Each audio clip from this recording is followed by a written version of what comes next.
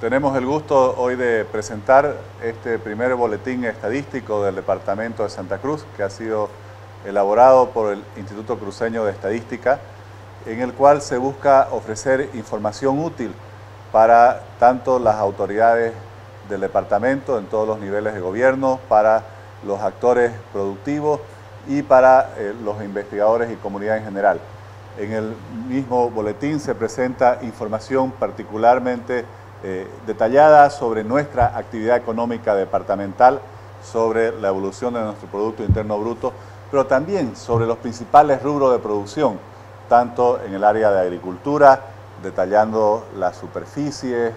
el volumen producido, ya con una serie de 10 años en la mayor parte de los casos, lo mismo en ganadería, lo mismo en forestal, en turismo, en el sector financiero.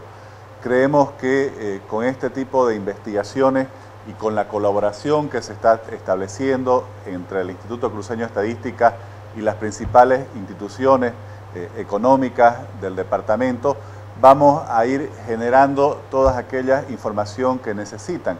nuestros liderazgos, nuestras autoridades y nuestros empresarios, así como todos los investigadores del departamento, para poder tomar sus decisiones. Por lo tanto,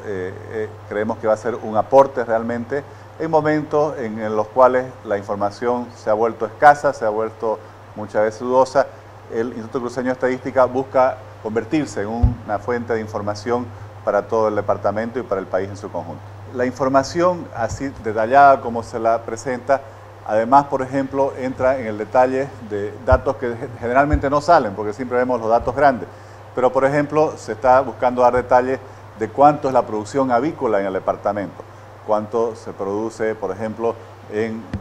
pollos o en ganado, o cuánto en cada rubro agrícola, cuánto en girasol, cuánto en soya, cuánto en caña de azúcar. Esto nos parece importantísimo porque así las autoridades y todos los actores económicos y sociales del departamento pueden ir midiendo la evolución de nuestra economía, cómo estamos creciendo en el avance de la potencialidad del departamento y dónde hay que reforzar, por ejemplo, la gestión pública para poder apoyar mejor a los productores.